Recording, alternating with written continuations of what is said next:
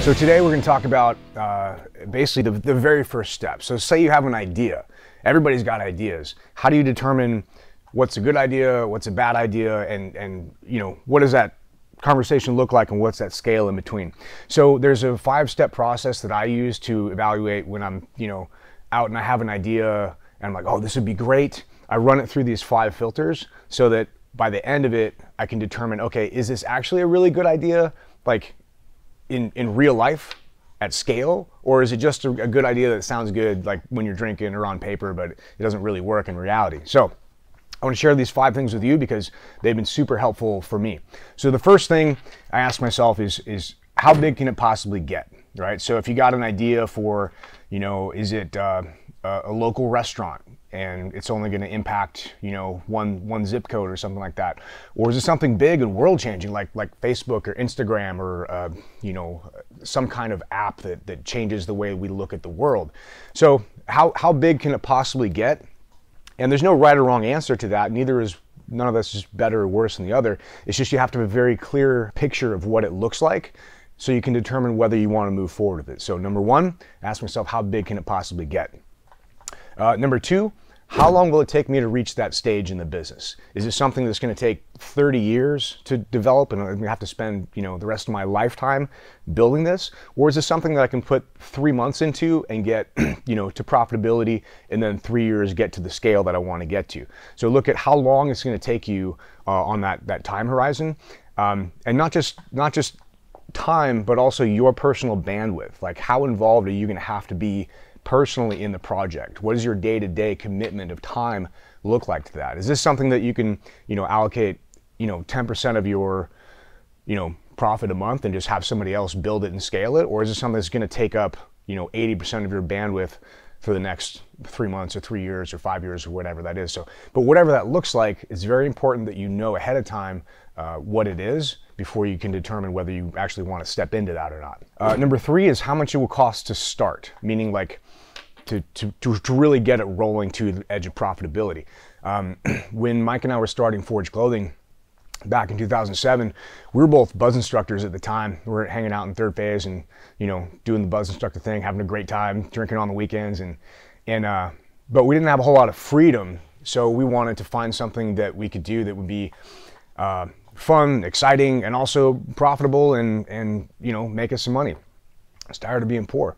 So we had a whole bunch of business ideas. We had probably a dozen different ideas, and clothing line was actually the very last idea. I think every tactical person, especially team guys, because our egos are so big, everybody needs to know what we know, right? Everybody needs to want to be a part of this. So our first idea was we're going to have like a tactical company. We're like, oh, we're going to have the best shit. It's going to have ranges and helicopters and ATVs, and we're gonna go out and teach all this stuff, because that's every like tactical guy. That's like your dream when you get out. I'm gonna go run a range, be like nothing else. It's gonna be the baddest shit ever. But then we're like, okay, well, how much is a helicopter? How much is land? Like, what are the insurance, problems with that? What are the licensing requirements of that? What's the EPA on the lead that goes down range? How do we do that? And once we looked at the logistics of it, we're like, dude, that's at least $5 to $10 million to even get it off the ground before we're profitable. We don't have anywhere near that. So that was off the table. But it's important that you look at that, like, how much will it cost to start? Because there's some great ideas that can really work, but if they cost, $5 million and you don't have it, you can raise it, you can get it, there's ways to do it, but also it might be better to start looking at other ideas. Number 4 is how profitable is it? Meaning, is it an information product where you might be 99% profitability with it because there's no cost of goods. You're not having to ship it. It just gets emailed to somebody, and once it's made, there's no real cost to it other than hosting and sending via email, which is very cheap. Or is it something like manufacturing where you might be in, 5 to 15% profitability range? And what does that look like? Are you going to be having enough volume where that 5 to 15% is going to be actually livable for you to pay for all your overhead, all your expenses, everything. So like I said in the beginning, there's no right or wrong with this. These are just things that you need to keep in mind anytime you evaluate an idea, because everybody's in love with their own shit. And I've had so many ideas that I'm like, dude, this is the baddest. This is awesome. Everybody's going to love this. And once I run it through these filters, I'm like, dang, it's not as good as I thought it was. So How profitable is it?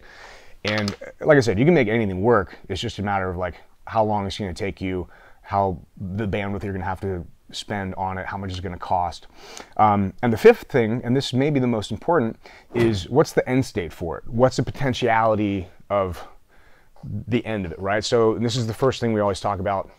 One of the first things we talk about with new apparel brand clients is I always ask them like, okay, well, what do you want to do with this? Is this, you're starting a brand, do you want to own this brand forever? Do you want to be 55 and still be like the clothing brand guy running this brand?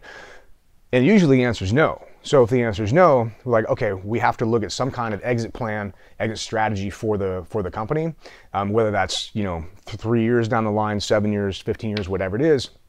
But at some point you have to know that it's going to be sold, and not that you can't commit to it. And every entrepreneur knows that their brand is their baby, and you never really go into it. I don't think you can actually commit the energy and the mental space of your soul to build something if you always have in your mind, oh, I'm going to sell it, because it just dilutes that purity of soul with it.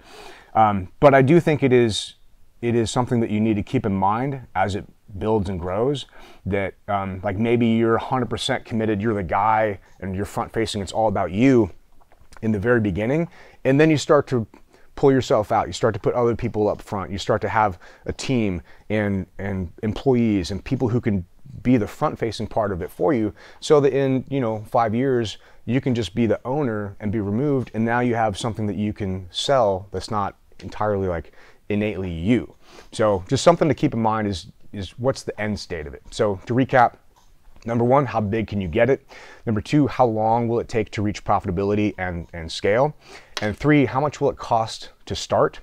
Four, how profitable will it be at those beginning stages and at the end? And then five, how are you going to exit it? What's the end state for the product, the service, the business, the brand, whatever it is, the idea that you have?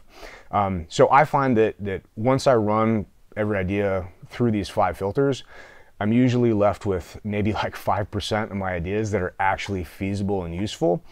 So I found these filters to be very useful for me, and hope they help you guys.